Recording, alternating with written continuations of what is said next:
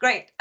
Okay, just quickly before I upload my presentation, and then I'll stop seeing all your faces because that's what happened when you're remotely. I just wanted to say hello and to thank you very much for the invitation. Obviously, Professor thank you so much. It's a pleasure for me to be here remotely. I did want to come in person, but I'm glad I didn't, because I probably would be trapped in some British airport. I don't know if you've heard that there's an even bigger misery in the UK at this point than normally.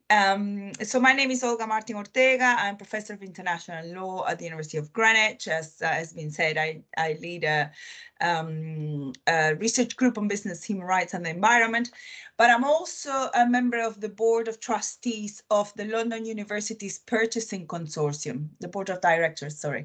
This is a university purchasing consortium, as its name says.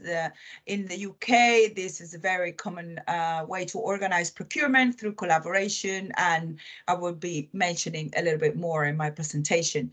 LUPC, the London University's Purchasing Consortium, has been pioneer in addressing modern slavery in supply chains, and I'll talk a little bit more about its impact in the wider public sector.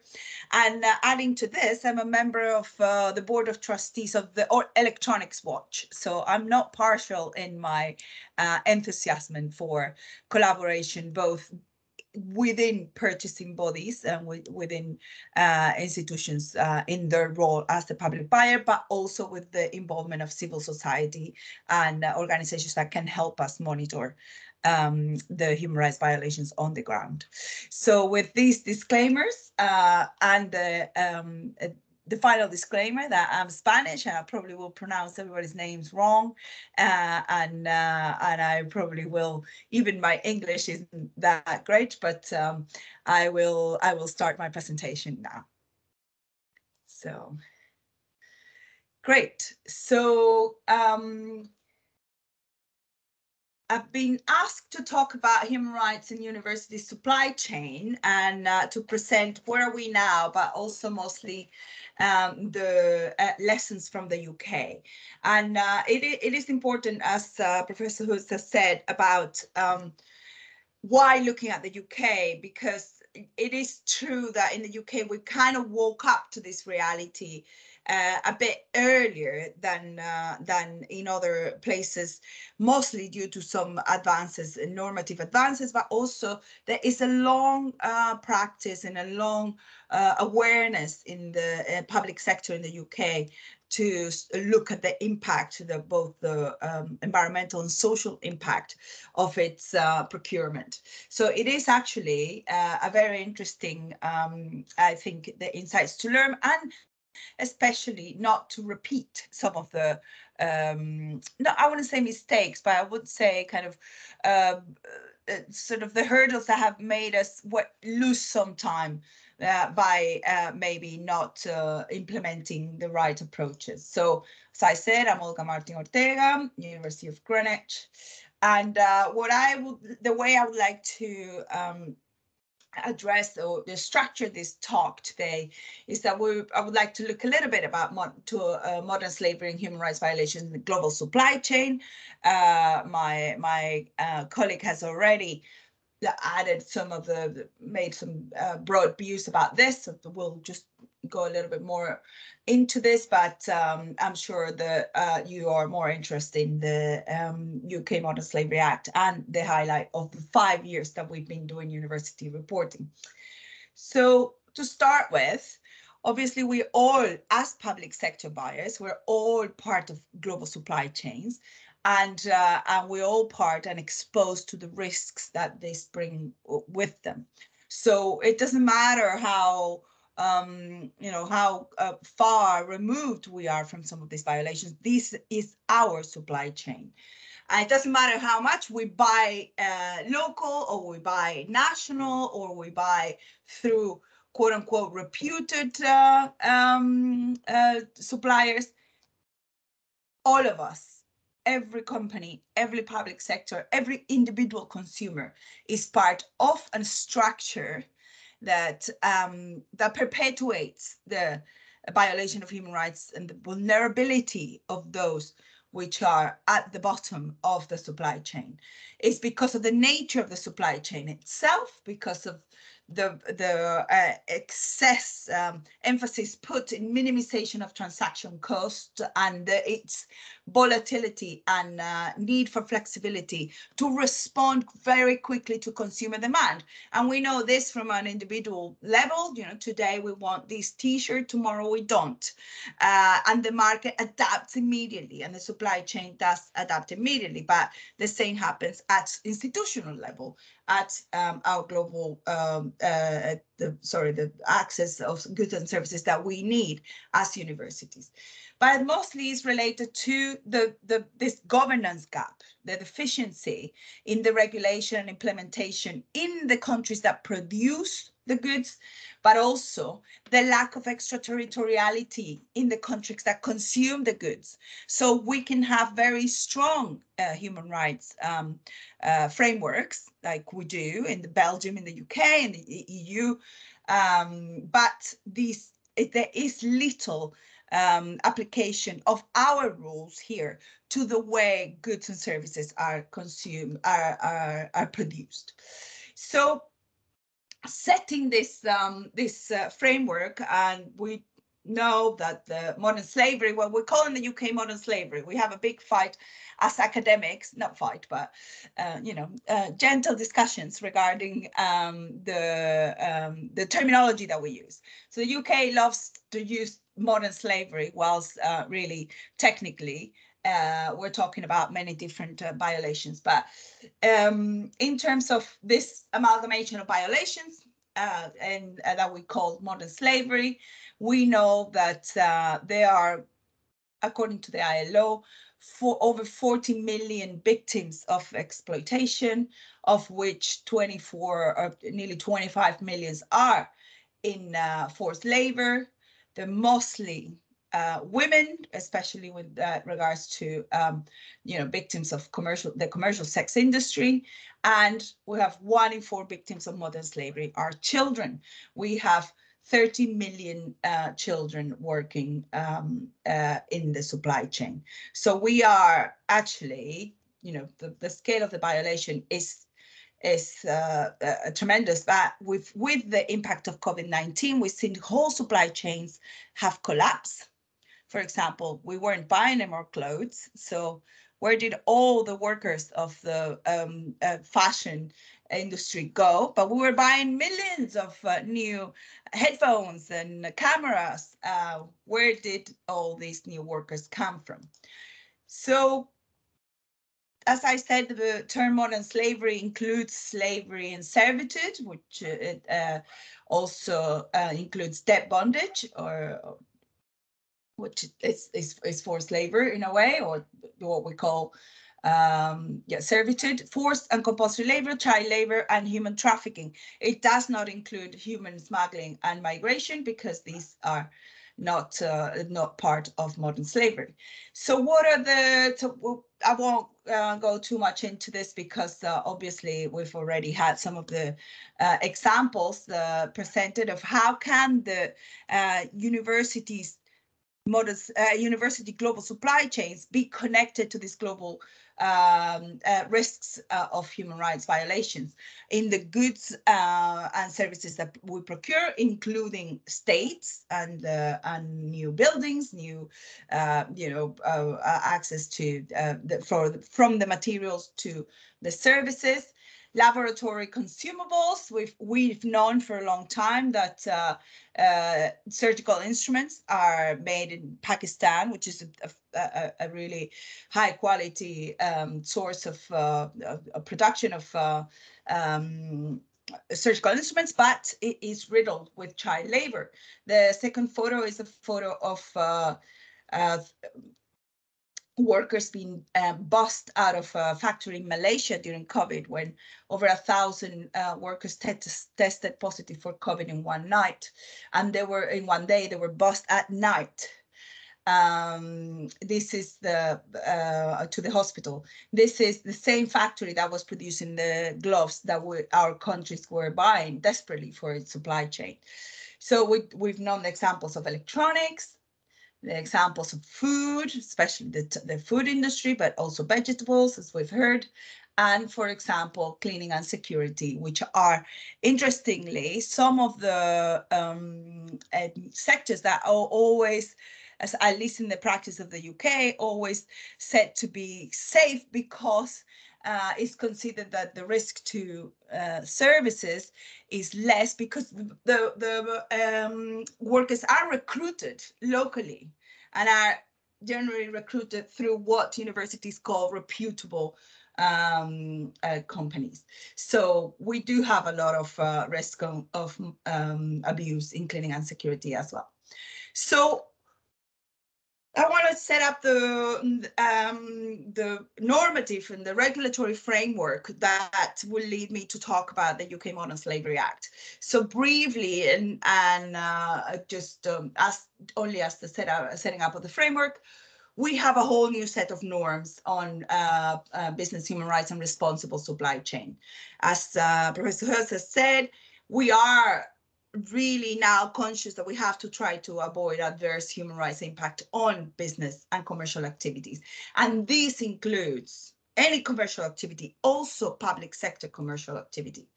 We have a series of international human rights and labor law rights obligations, the human rights, UN guiding principles, business human rights, and the development, the sustainable development goals.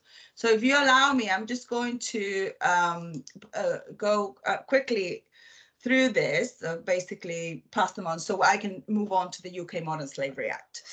The practice in the UK, as I said, comes very much in the framework of already very conscious practice. It has been mentioned the UK flexible framework, sustainable flexible framework. In 2013, the UK passed the Social Value Act, which established that all public sector buyers had to make an evaluation of how was their procurement adding any social value to the local community, for example. So in 2015, the UK passed its Modern Slavery Act. That it's a piece of legislation that is not only referred to the economic activity, but it's mostly to do with the protection of victims' rights, the enforcement powers of the police. But it contained this clause, this section 54, where it established an obligation of transparency in supply chain.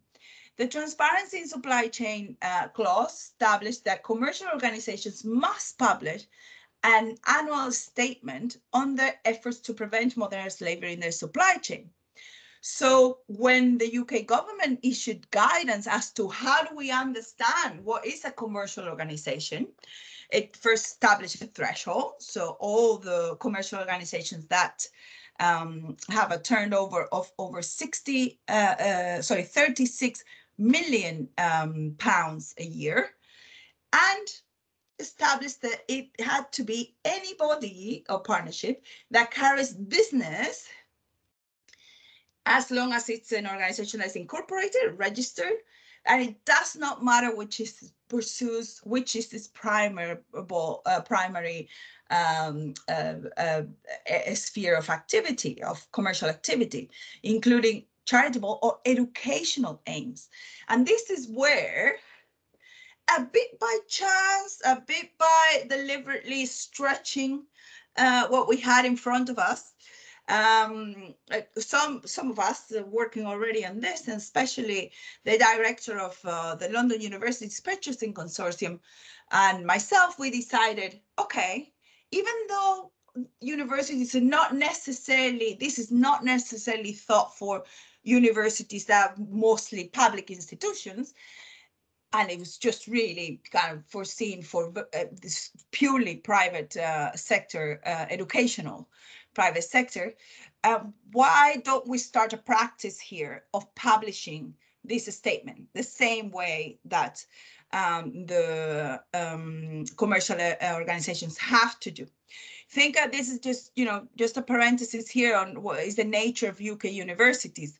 There are at least, well, there's around 170 UK universities, which we don't consider them public them per se, because obviously they charge very high fees. They can have income from private institutions, but they do receive public funding, and they are subject to the UK public sector regulation. So they are, semi-public. So we decided they actually fit in as commercial organizations because of this semi-private part as well. So we started this practice in which the London University's Purchasing Consortium published its first statement in 2016, and to which many others followed.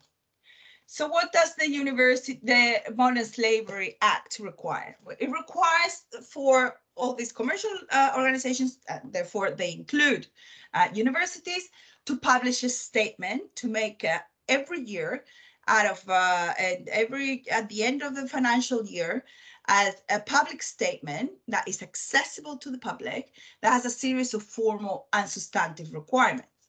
So what are the formal requirements? And this is interesting to, dissect a little bit at this, because we will be able to see how it has evolved. The practice has evolved and what it has meant. So the formal requirements are that it has to be approved and signed at the highest senior level. And, in principle, fine. Of course, it's a public statement of policy and of strategy and of commitment. But it would be surprised, you wouldn't be surprised, or maybe you would, to see how many of the first statements were never signed. How many of the statements literally just fell in the lap of the public procurement department without any involvement at senior level? And this is very important as we build a practice in other countries. And as I said, what can we learn? This is not public procurement in the impact in the supply chain, the responsibilities of a university or any other public body in towards its supply chain. Is not just a procurement responsibility. It's not just a procurement concern. It is a whole institution. And if we don't have the involvement of senior level, we don't have the necessary resources to do this, because it's not easy to do. And especially we won't have the accountability when we find that we bought seafood fished by Burmese migrants that had been chained to the boat for 3 years, for example, which is an absolute, real example.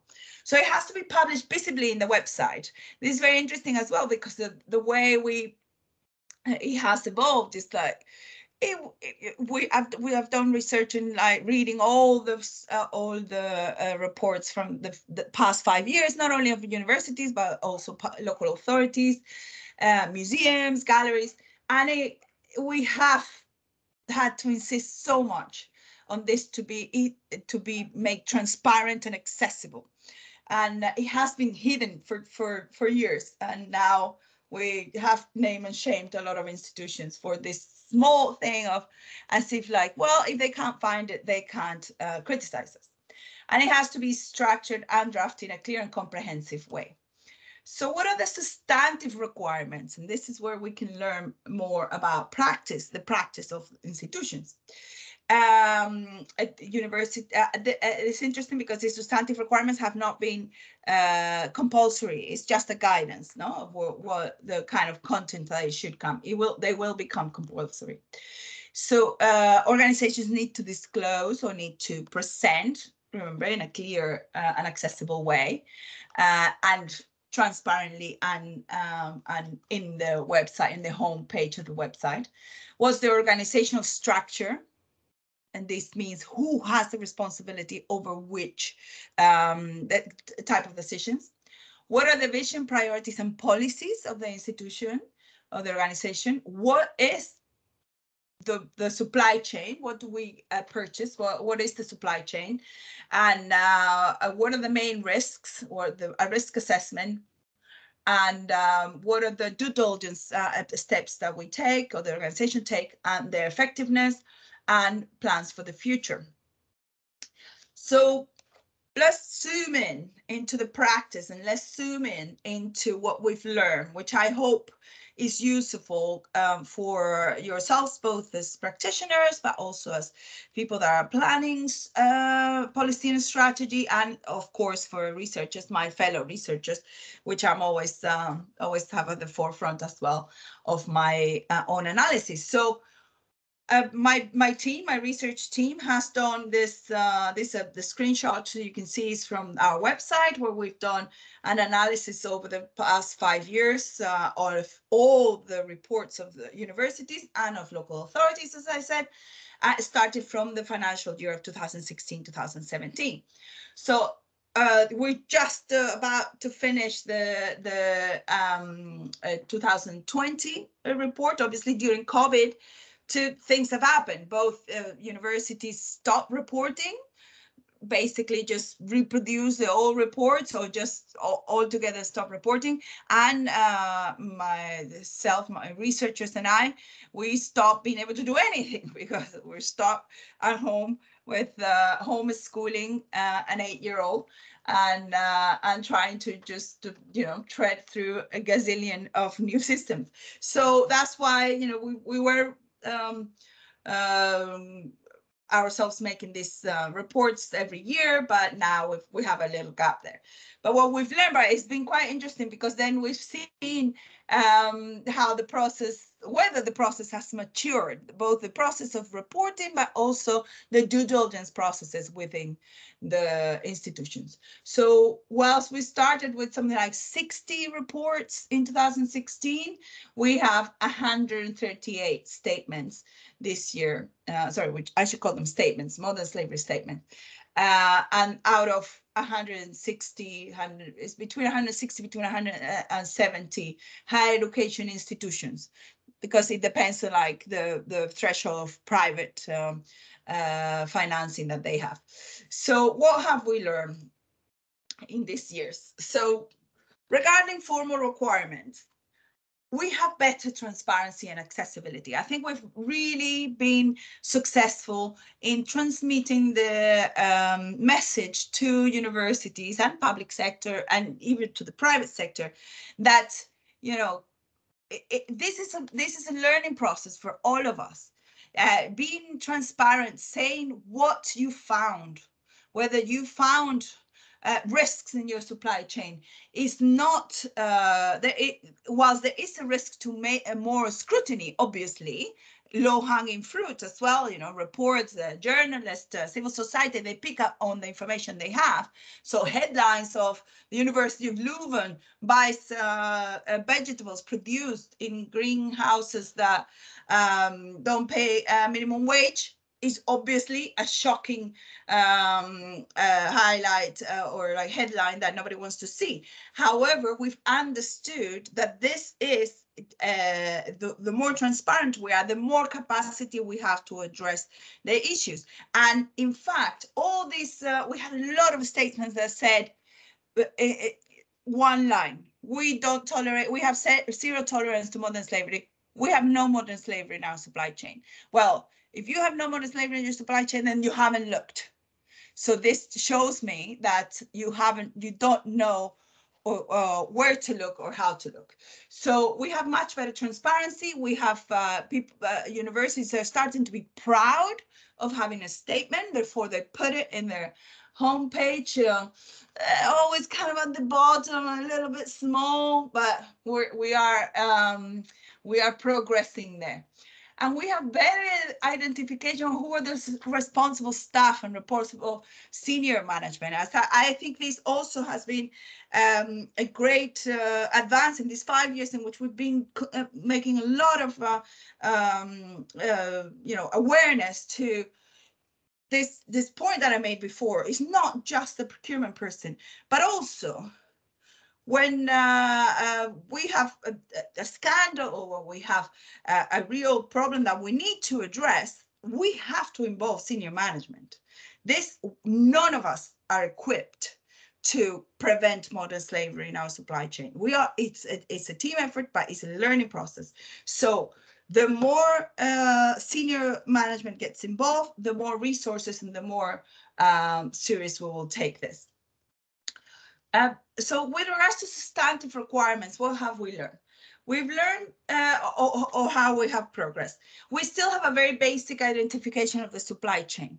This is it's very difficult to understand the supply chain, and it's very resource intensive to map it. Obviously, we all know which our direct contractor, but it's very difficult to find out where tier 2, tier 3, and let alone tier 5, 6, not even the massive private organizations know how to do it, or at least have not invested enough money in finding out how to do it. But we have to be able to dig deeper. And for that, we need to be able to pass on the responsibility to our own suppliers. Like, who is your supplier? Who works in your supply chain? Who are the people that made this these new screens that I'm buying from you? I don't know, the supply chain is very complex. Yes, well, it is very complex. So make an effort, and the next effort links to the next effort. But we still don't have a very good capacity to identify our own supply chain and to have a real comprehensive view. Among other things as well, supply chains are dynamic, so they change. There are some organizations that have very long supply chain contracts or relationships, and others that come and go very fast. Still, if we don't know what we're looking at, we don't know how we can address it. So we've also learned in this 5 years of reporting that there's widespread development on policy and strategy. And actually, there is an increased relevance of the policies and strategies that have been that are linked to modern slavery publicly.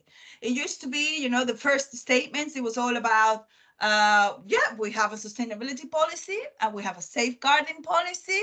There were things like, we have the clean vehicle policy, clean energy. Yes, they're all very, very important and relevant. How do you connect this with your risk of human rights violations? So the first reports were just like a barrage of policies that was, you know, it contradicts this whole thing of having an accessible and clear statements. If you have to read over 20 pages of policies, including, you know, the induction policy of your staff, you become bored on what this or not as center as focus.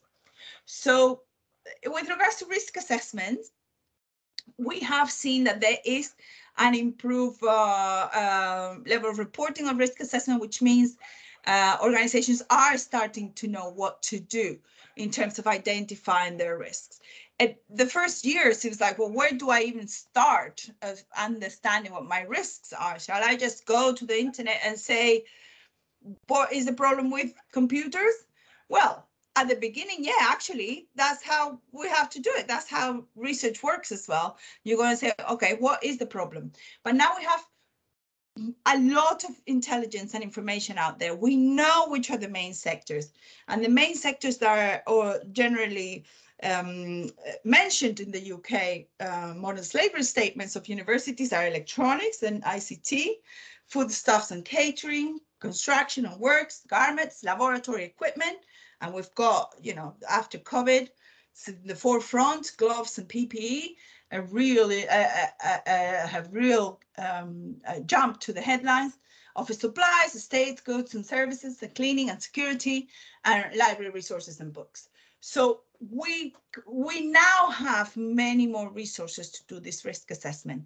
And how do we do this risk assessment? And we will do this more in the due diligence breakout session.